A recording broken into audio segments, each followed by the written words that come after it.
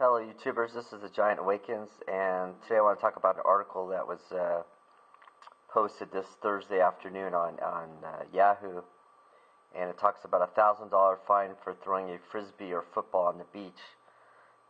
This is for the LA beaches in California, and it's unbelievable, with everything happening today with the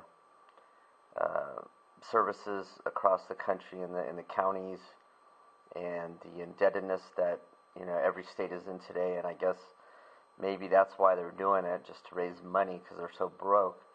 But I mean, it's just ridiculous. How many new crazy laws are coming out with you can't even go to the beach now and throw a frisbee without being fined. I mean, what are they going to have a sign with a guy throwing a frisbee with a slash through it, or a football? I mean, this is beyond bizarro world here. What's next? I mean, you ban bicycles on roads, or it's unbelievable what they're doing to us.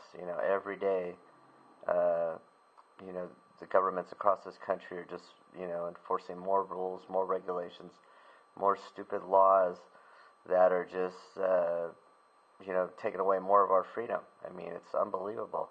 Who would have thought 30 years ago we'd be at this point now that we're in, where every day our freedom's being eroded.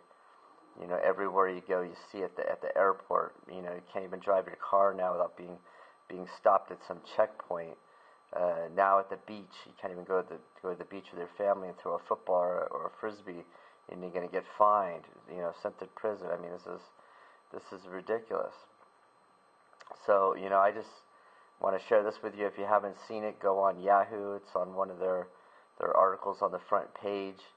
I would love to hear any comments you have on this, because this is, like I said, beyond bizarre. We're living in the twilight zone. Some days I wake up, I just can't believe the things that I'm reading. So please read this article if you haven't already, and share it with your friends and family. And if you haven't signed up yet for my YouTube channel, please do. And thanks again for listening, and have a great day.